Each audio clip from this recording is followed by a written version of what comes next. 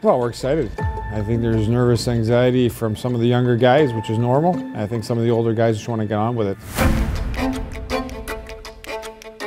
The ultimate goal is to be one of the best teams in Hockey East at the end of the year. We're fortunate, we've got 2 mini seasonal tournaments that mimic the NCAA tournament. You have to win 2 games to move on. We just want to continue to improve as the season goes on, not getting too far ahead of ourselves. I know we have a great group, but we're going to do some special things. Just worry about improving, and we'll see where that takes us. Culture is where it's supposed to be at, and the work ethic is there too, so it's a real good feeling amongst the guys. I like our leadership so far. I think our seniors have done a fairly nice job of making the young guys comfortable. A lot of new guys in the mix, so that makes things really exciting.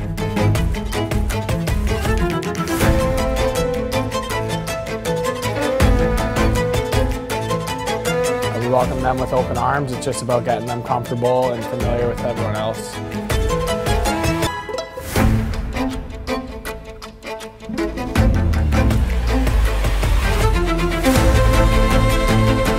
It's great playing in front of our crowd at home at the Sanger Center. I think we got the best fans in Hockey East.